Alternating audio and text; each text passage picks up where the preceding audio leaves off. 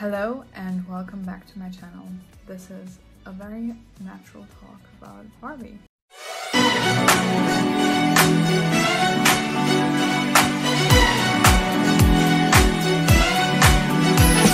Just came out of the cinema and I feel like a lot of people are talking about Barbie and like a lot of things internationally are happening because the marketing team of Barbie is just absolutely crazy and it's everywhere. And reviews are coming out and people have opinions. But I just wanted to record me after I came out of the cinema. It's fresh thoughts, it's not fully processed yet, it's just a chit chat, really. It's just you and me. So let's do this. The first chapter of my chit chat I want to call the soundtrack. The soundtrack is just absolutely amazing. I don't know how they recruited so many cool people like Billie Eilish and Khalid and Dua Lipa and Nicki Minaj. Like, I don't know what the budget for these artists was, but it was absolutely amazing. And Billie Eilish's song actually is very slow and very feely. And I didn't expect it to fit in that much into the later part of the Barbie movie, but it absolutely did. So that for starters. Secondly, I think we need to talk about the cast. The cast as Margot Robbie is stunning. She brings it across supernatural to be a doll, to be a made thing, an idea of perfection of Barbie, and she feels these feelings. And I will not spoiler anything, by the way. This is just a chit chat about like what I felt and what I think it is about. And she brings it across amazingly. A lot of people were talking about Ryan Gosling and if he really fits Ken. And like if he's too old, but I think he was perfectly fine. I think it worked, and I think he was incredibly dramatic and very up in his feels, and it was very suitable. The cast in general with like a lot of cameos and all of that, it was just crazy, but I just wanted to talk about Barbie and Ken for starters. And what I think this movie is about, I think it comments on a lot of things. First of all, it is very open about the fact that Barbie is seen from a lot of, like from a modern perspective, as not very feminist. But it flips that and comments on the fact that Barbie can be anything, and Barbie can be a lawyer and a musician and a ballerina and the president, and it plays with a lot of gender roles.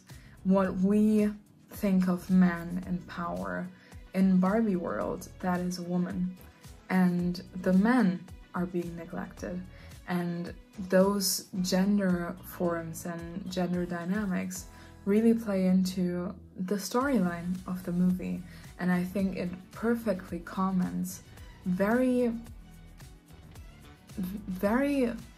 smartly actually on the fact that we have gender roles shifting.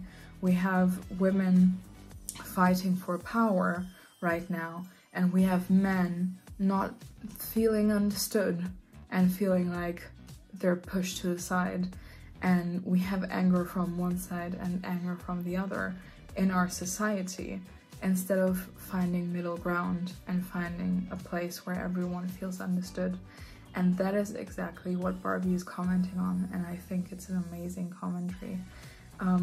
By the way, the movie is very camp.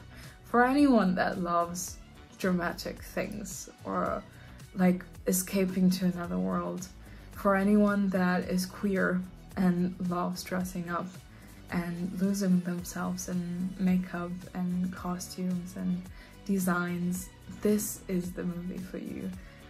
Even I am wearing pink, can you imagine that? I went as a purple Barbie, okay, because that's my branding, but I put on pink eyeshadow.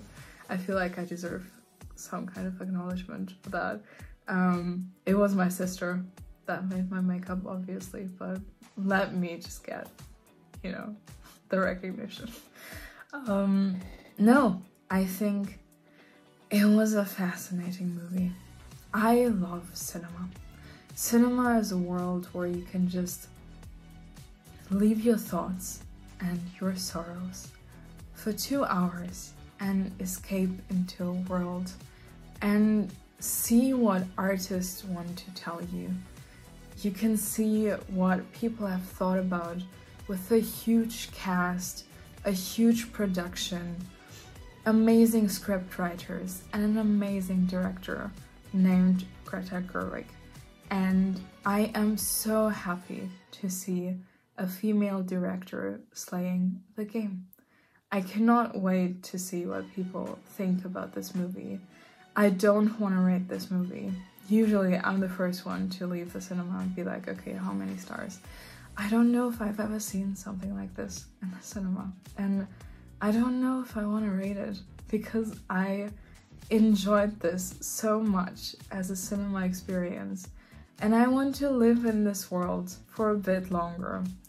And just appreciate the art and the love that all of these people have put into this movie. Maybe after a bit, like in a few days, I will be like, oh, objectively this was like that and this was like that. I can be a movie critic in a day or two, but right now I just want to enjoy what I've seen, and I think it was really special. I'm very grateful that something this original went into the cinema. We all know that something that makes money goes into the cinema, and that is completely legitimate because we live in a capitalist world. But the fact that this pitch, like that, someone pitched this and this got accepted and a big budget was invested into this, a really creative, original movie with an original script is just so special to me. I know this comes from the fact that Greta has proven herself in movies before, and people that invest money into movies have seen, oh, like she can make that much money, okay, it might be worth it. It's her track record as well. But I'm grateful that we're seeing something original and different and fresh. And this is a great summer for cinema. I love cinema. And I'm just happy right now. And that is my chit chat. And I hope you liked it.